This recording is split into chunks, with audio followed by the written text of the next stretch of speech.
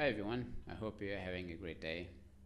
I want to make this quick video for you because I think sometimes all of us need to hear a couple of things, and I want to share my journey with you, a couple of things that I've been noticing lately. And obviously there are some things sometimes you are more attuned to notice, and I want to share this because this is really important, so hear me out. You have to save your own life. You come to a point in your life, you come to this realization that enough bullshit. You're sick of some situations, some circumstances, and you want these to change. And no one is going to for your rescue. It's really up to you. And you have to come to a point that you say to yourself, you have enough brain power, you have two arms, two legs, you have there's nothing wrong with you. The only thing wrong is the way like you designed your life, right? And it's not working. So in order to for you to get out of there, you have to save your own life. No one's coming to the rescue. And if you analyze exactly what needs to be happening, and if that is not happening, and you still need to have it happening for you, guess what? You have to do it. And I'll give you my own example. I'm a life insurance agent, as I'm like touting all over the place when I'm doing these videos. And I did well when I was selling door to door. And lately, I've been struggling a bit doing phone calls. Not because I have a problem calling anyone, because I really don't. But something's happening. I already mentioned in previous videos. And I talked yesterday with I sent a couple of I say posts to a couple of psychotherapeutic beautiful groups, and I got a couple of responses, and I saw the common denominator, that essentially that I'm exhausted.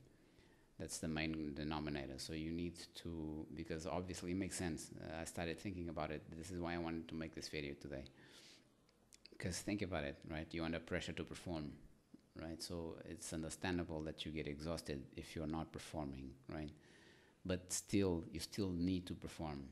And this is where you see those fake gurus out there and all that crap out there, like marketers and all that. No one's going to talk about that.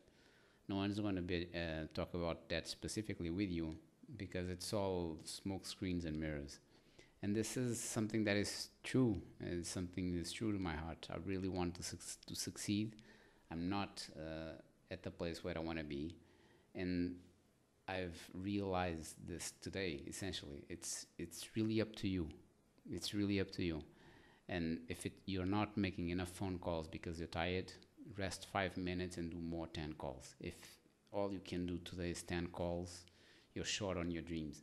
So if you are exhausted and you need to perform, this doesn't come easy.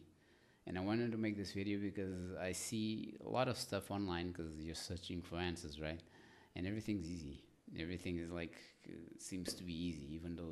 Even billionaires, when they present themselves like in those economic forums and all that, it's like, oh, I was the underdog and I got a loan for 10,000. Man, my father died, didn't give a shit, man. So it's like my mom's alive, doesn't give a shit about my daughter. So it's like that's just fake promotion shit, right? So what you need to be looking out for is essentially what is it that you are not doing that you're supposed to be doing. And I took a little break now because I've been doing some calls today.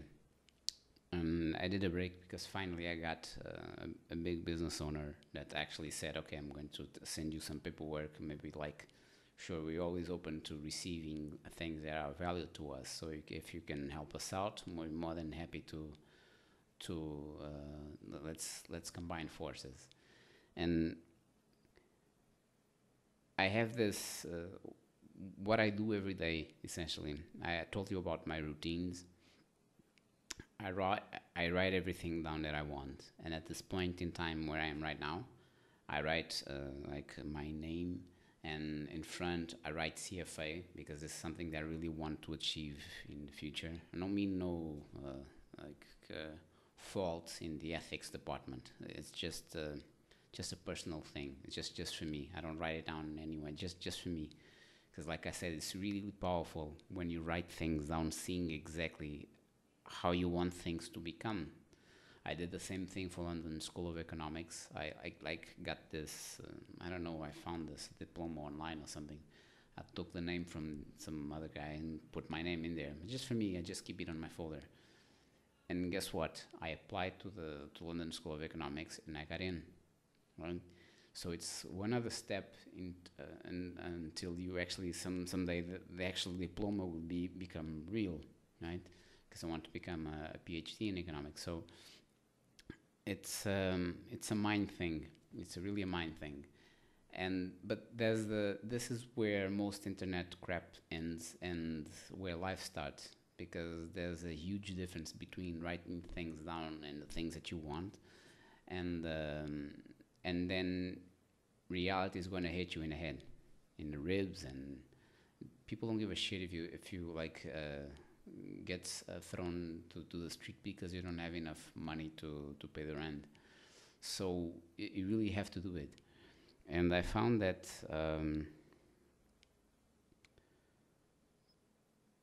I don't know, this is therapeutical to me, to be honest, because I don't have anyone like telling me this stuff, and I figured this stuff out from my own experiences, from speaking with people that are successful, that are where I want to be. 'Cause besides the knowledge department, what I meant regarding the PhD and completing the CFA program, which is something that's really dear to my heart, I want to become financially free, like permanently. And that will come as a result of the insurance company paying me. And the insurance company is going to pay me because I got enough people that we had policies delivered to them. They paid for the policies. And they are paying for the policies because you had meetings with those people, right? And you got meetings with those people because you have this consistent habit on an everyday basis of calling people. And you see programs online like Final Expense and all that works pretty well, maybe works really well in US. Here in Portugal doesn't work. I tried that. I spent pretty much like between 5 or 10,000 of my own money last year in marketing. Didn't work. I got a couple of leads. Well, I did get some leads. I'm not saying that I didn't work at all. I did get some leads, but it doesn't work. The economics doesn't make sense. So I got back to doing something which is essentially calling people on a cold basis, and it's exhausting to me. I got yesterday I got these people from like those forums, and I could tell the ones that were like more attuned to what I was asking.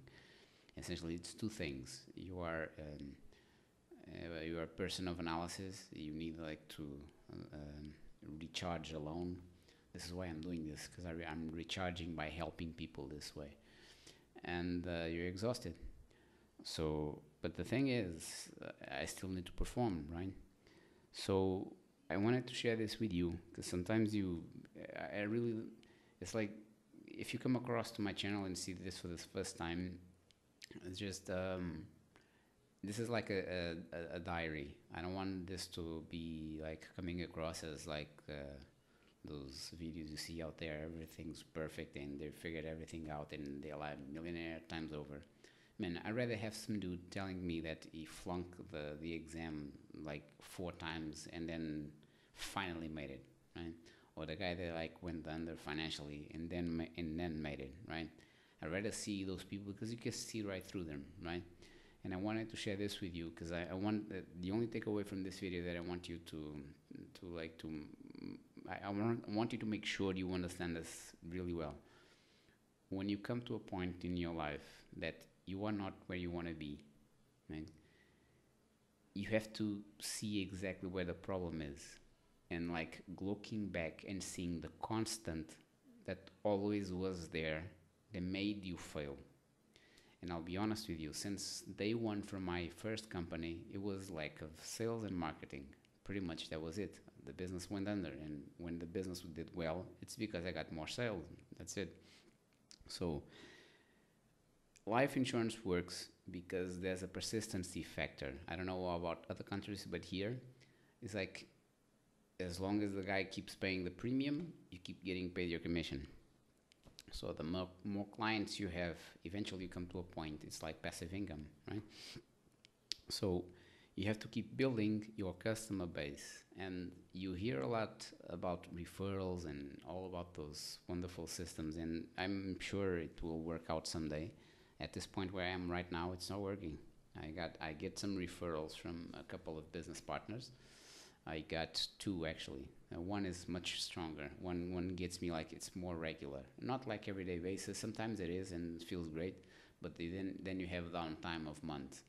But still, I think it's a good thing. And sometimes I have like people that like throw a couple of them. That's very rare. So it makes me like when I wake up every day, I'm already feeling the pressure because I'm not where I want to be. I want to solve my problem, and I have to make calls on a consistent basis. Doesn't matter if I'm like upset or I still have to make them. And this is what I wanted to share with you, because if you come to this realization that it's only about the calls that you need to make, and you are failing, you are under delivering the number of calls that you promised yourself you should be doing, there's really no way around this. It really isn't. There's really no way around this. You have to make the calls. So I don't care if you do 10 calls and like glue your butt to the chair and like make it mandatory for yourself not to stand up until you at least complete 10 calls, and then like go to the bathroom or okay, take a shower or something, and then do another 10 calls. You have to make at least 50 calls. That's it.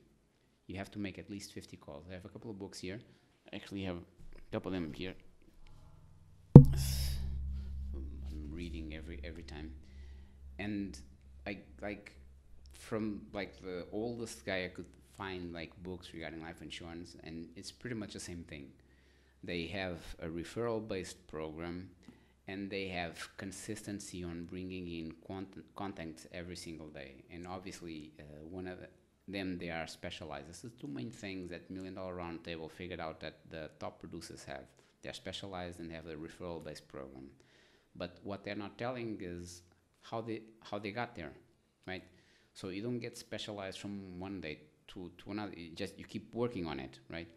That's why I'm doing the CFA. That's why I'm further pursuing the PhD in economics. I'm further pursuing like specializations in life insurance, because it's something that is dear to my heart. I love the financial sector, especially the life insurance is something that is helpful to people, because something happens, they get paid. So it's a good fit, makes sense. So it's all about getting in front of the people that can get you rich, because you have enough of people like the restaurant owners that I have the pleasure of be working with. They pay without any issues. They have a good vibe, so everything works great, right? And when they needed me, right, I helped them. His father died, so I helped them get through the process of the paperwork and all that. So it's my job, right? So what happens is, because you have this enormous amount of pressure every single day to perform, and you're not performing, like coming short on your dreams, because there are more people like that, right? And even if referrals from them are not working because you need more, you still have to do the work. And I wanted to make this video, and once again, like, be super focused exactly where you want to be, like exactly what you want to accomplish. And you have to accomplish that every day. And that's the problem, because that's super hard. Because sometimes you're exhausted, right? And sometimes it's like, and you still feel the pressure, right? And life doesn't give a shit. People around you don't give a shit. You have to give a shit. And if you are not feeling well, if you feel stressed when you're calling people, you still have to call them. And if you're struggling with this, man, seriously, it's like, throw some comments below if I see if I can help you in any way, because I know it's hard, and I would like to have like more people, instead of these self-promoting crap books, telling how great they were, just telling things up straight and just saying, listen, this didn't work out for me because. These usually are self-promoting books. They have another interest at heart besides you, right? So I just wanted to make this video to be like super blunt with you, because if you're struggling, and I'm betting you are, because all of us do. This is not about fake gurus. I'm not selling a course or anything like that. I'm just telling you things like I experience them on a regular basis. I didn't expect, because I was doing so great when I was selling door to door. Like telemarketing is much harder for me. not because of phone calls. I can pretty much pick up a phone call and start dialing. It's just for me, because I feel the pressure, I get exhausted, and I still have to make the phone calls. So it's like you're not alone. And I wanted to share this with you because sometimes we go through things and we feel we are alone. So make a point of understanding that, okay, I'm not alone, right? There must be people at this exact same time that are going through this. So what is it that they found, and how is it that they can like help me in order to navigate around this so that you can succeed, right? Because the solution is not going through to another business. The solution is finding a solution around the specific problem, and then you become successful.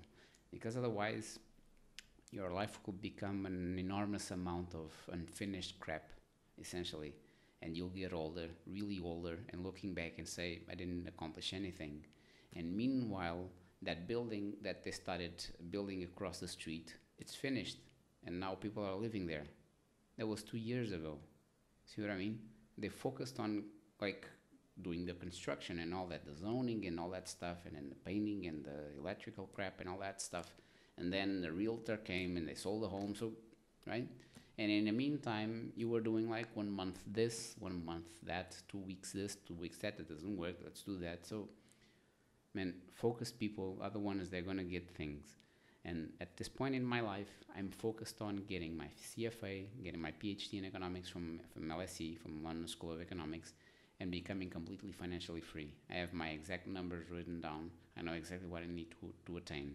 So what happens is I come down to this realization of saying, okay, I need this amount of people that buy life insurance policies, 300 people. And with this amount of premiums, and it's like you keep narrowing down, right? So you make this assumption of saying, listen, I make this amount of calls, 50% of these people are in the yellow zone, right? And out of all these 50 people, this 50% out of the calls that I made, I'm going to close, let's say, 30%. So it's like 3 or 4 people, something like that, right? So you make like 10 calls, you close 1 or 2 or 3 or so, something like that, right? I have the numbers written down really specifically to the percentage, right? So I know exactly what it is that I need to accomplish. And that makes a point because now you know the value of the premium that you have to get. So you start looking through LinkedIn, surfing for LinkedIn and looking for people that are able to pay those premiums. In my specific case, are people in between minimum, if they are alone, if they're solopreneurs, we're talking about $1,500 a premium. If they have like a more robust organization, still small to medium business size owners, it's around up to 50 to 70K. That's what we're looking for. So I'm going to LinkedIn and looking, is this a person that is able to pay 50,000 in life insurance, right? So, because if I get either referral from him, from a couple of more friends, and one of them actually works, or if I get people similar to him, like in other businesses, and it does work, we're good, right? But that doesn't happen until you start making calls on a consistent basis. And sometimes your body is telling you, is giving you clear signs that you are exhausted, but you have to keep going. It's like if you are an Uber driver or something. Life doesn't give a shit if you are exhausted, because if you don't pick up more customers, you won't get paid, right? And I did Uber for a while because I was broke again. I did Uber, so it was horrible. It was a good social experience, though. It's just horrible from exhaustion, because it's way too many hours for the amount of pay that you get. So I just wanted to share this with you guys today. It's all about being persistent and understanding that what you're going through, you're not alone. All of us go through this, and I keep looking at my mentor, because he's now in his 60s, and he made it. He finally made it. And the key to this is he is being consistent. Even today, he's being consistent. And I know that I have to make at least 60 calls a day. And today I think I'm close to 20, I think 18 or 19. I'm still going to do more calls. And I'm short today. And it's really hard because I'm getting exhausted. But you have to do it anyway. So there's no quick fix for this. If you are an introverted person, I don't mean shy person, I mean introverted person, You get de-energized by talking to people. It's how your brain is set up that way. More extroverted people, it's the other way around. They get energized by talking to people, so they get de-energized by being alone. Doesn't have to do anything with shy or being smart or being dumb or nothing like that. It's just how the brain works. So I'm in my specific case, it's kind of odd because I do very well door to door. I get energized. But I do get de-energized when I call people. I don't know why. So I have to like keep forcing myself to do the phone calls, because eventually I'll get to a person like the previous one that I got that does have the financial wherewithal and did take me a little bit more seriously. So he's like, send me an email because I'll have my secretary send you everything that you need so that you can write us a proposal, right? That's better. That's much better than the idiots that kind of push bad energy through the phone call. So I wanted to share this with you once again. Stay strong, because this shit is really not easy. But I think sometimes if you make a point of sharing this with people, they can see right through you, and they can see that you are telling the truth. So be really intentional in what you're doing, and don't be mindful of what people are telling you over the phone. Like, it's like, just tell yourself, this is another one of those. Kill the phone call, like, okay, thank you, have a nice week, bye-bye, and do the next one. And one thing that I noticed that kind of helps me is that pausing the minimum. It's like you put the phone down and then dial again. Put the phone down and dial again. Don't have large waiting periods, because you'll notice that after a while it takes you within 1 hour until you do the second call. It's like you are 5 minutes or 1 minute just to rest. It will become an hour. And if you have enough of those throughout your day, you won't complete your sales cycle because you didn't make enough phone calls. And if you have repeated days like that, you will fail short of your dreams. So don't do that. So the way to do that is do it in chunks. That's the best way of, there's the one guy, I forget his name, that found a way of studying that was really effective. It was like narrowing in chunks. It's a Pomodoro technique. It's essentially like 20 minutes, rest a couple of minutes, then another 20 minutes and all that. In the specific case, maybe it's not 20 minutes, a little more, a little bit less, but it's like, let's say 10 calls, groups of 10 calls. It's like 10 calls, you don't allow yourself to stand up. 10 calls, that's it. If the guy is rude, say, thank you, have a nice week, bye-bye, next call. Because remember, your worst enemy is time. And everything that you have around you in your life that is like kind of, you can feel them. You can feel them breathing down your neck, right? So it's like the only way for you to get rid of all that, it's just to become stronger at what you're doing. So be intentional in what you're doing, and understanding that I cannot stand up until I make at least 10 calls, right?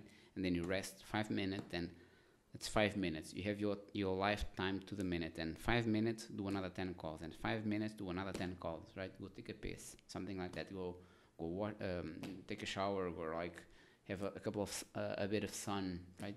Something. But then 10 minutes, do another 10 calls.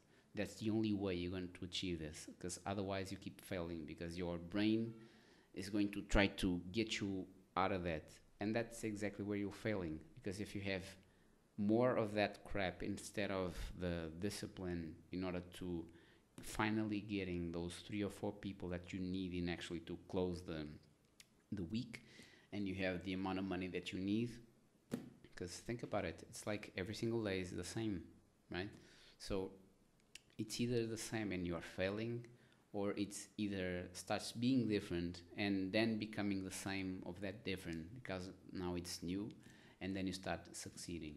Remember, no one's coming to the rescue. You have to save your own life. Stay strong, my friend.